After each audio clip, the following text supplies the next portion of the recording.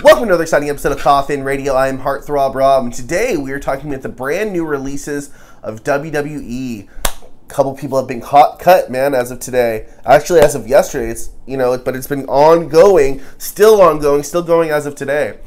Yesterday we lost such people as Scott Armstrong, his brother, fucking Road Dogg, who's been in, backstage producer role, who actually just had a bit of a heart attack last year, has also been released.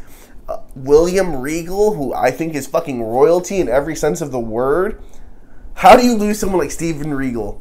Someone that has so much fucking knowledge, wealth of knowledge to give you. That man is a fucking genius, bro. And you're going to let someone like that go? William Regal, I think, is, one of the best of the, the indie scouts. He's the one who they fucking get to look for guys that are fucking on all the other promotions that could be looking for stuff. So I kind of think that tells me that they're not really looking for people on the indies like that anymore. We're really seeing how this NXT 2.0 is really going to work. They're not going to look for fucking indie talent anymore. That's not what they want to do. They want to get that homegrown talent right out of college. Come over here, baby. We'll take care of you. We'll put a little little money in your pocket. But the bad side of that is every fucking wrestler is going to be the same. They all come from the same training camp. That shit ain't gonna fucking work for forever. Why would you put everybody in the same training camp?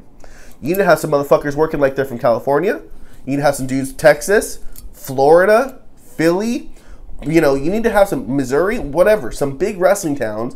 You need to have them work at these little shitty promotions. Work it out, man, because like they say, the master has fucking failed more times doing something than the apprentice ever has tried, You need to work and fail a bunch of times so you can kind of see what happens.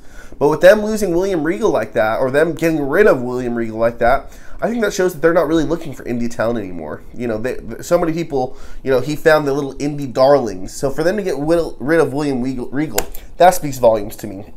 On the other flip coin to that, when they get rid of, fucking Road Dogg, BG James, or whatever, that's someone, that's Triple H's right hand. I mean, those guys rode up and down the road for fucking years. And I feel like that's almost, like a Shawn, not Shawn level, but Shawn Michaels level, but, that's Triple H's homie, right? You rolled, you've been a fucking part of this family for 20 years, and to see something like that happen kind of just bums me out because I'm thinking where things are headed. I never think WWE is for sale until something like shit like this starts happening where you kind of scratch your head and wonder what the fuck is going on. Scott Armstrong, I guess he trained all the, he's obviously a hell of a wrestler too, comes from the wrestling family. They had a lot of good shit coming out here, man.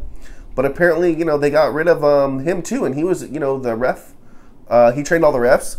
So, again, more weirdness coming out. I mean, people they've gotten rid of in the backstage a lot too.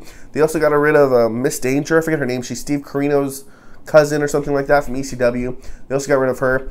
But they got rid of Samoa Joe. Samoa Joe has been released now. Maybe a big shock to a lot of people, but not to me. Not to me at all. I love Samoa Joe. I don't love Samoa. Just love Samoa Joe. Don't let me lie to you too much. I think Samoa Joe's great. Samoa Joe has fucking good. I'm glad he came from Impact. I'm glad he did his time. I'm glad he went around all the spots and did shitty Ring of Honor, whatever. Impact. You went around, you did your thing, paid your dues. Now when you come, you had your own fucking gimmick, your own thing. And I loved it. I love that he was able to do that. But you were snake bit, bro. You had injuries that kept plaguing your career. The second that we let you take the title off Karrion Kross, which I don't think they should have never let you did, homie. God bless you, but you were already on the main roster. Why the fuck did you go back to NXT? I ain't never going back. I'm sorry. But, they let him go back. They fucking put him against Karrion Kross. And you took the title off Karrion Kross, bro. You took the title off Karrion Kross. Big man. Big dude. Had the whole world on his shoulders, I think. But you took the title off him. And what happened? You fucking injured yourself again. We let you get the title and you injure yourself again. That's not acceptable. And I understand these things happen in the ring. It ain't fucking ballet. But, bro, you ain't allowed to be fucking up if we're going to give you the championship. I'm sorry. Don't let that fucking lineage get destroyed. Let's not have Karrion Kross do a fucking job for your ass. For you to fuck that up. That's just how I feel, bro. And they let him go just like that. He did commentary, he did his thing for a while, whatever. Bro, if it was me, and God bless you so much, I got nothing against you as a man, bro. Nothing against you, bro. God bless. I hope the best things in life happen to you. I hope you get everything you deserve in life and more, bro. I hope that, bro. I swear to God. But me, myself, homie, you would have did jobs to everybody on your fucking way out.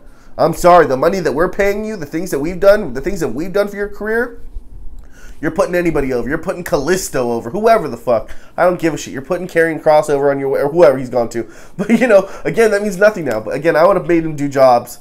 But, you know, he was able to get out. I wonder if that's it for Samoa Joe's career. If he goes to AEW, maybe a fucking backstage role. I don't know what he's going to do. Maybe back to Impact.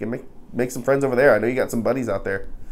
But, yeah, that's my thoughts on the WWE releases, man. Just crazy. Let me know what you guys think, man. These fucking common occurrences now. WWE releasing everybody. I think it's out with the old guard, in with the new. That Nick Khan guy got his fucking hands in everything. But let me know what you guys think, man. We'll talk about it in the comments. Make sure you like, subscribe. And if you like what you're watching, then hop in the coffin. Follow us on social media at Coffin Radio. Coffin is spelled with a K. And that's all for today.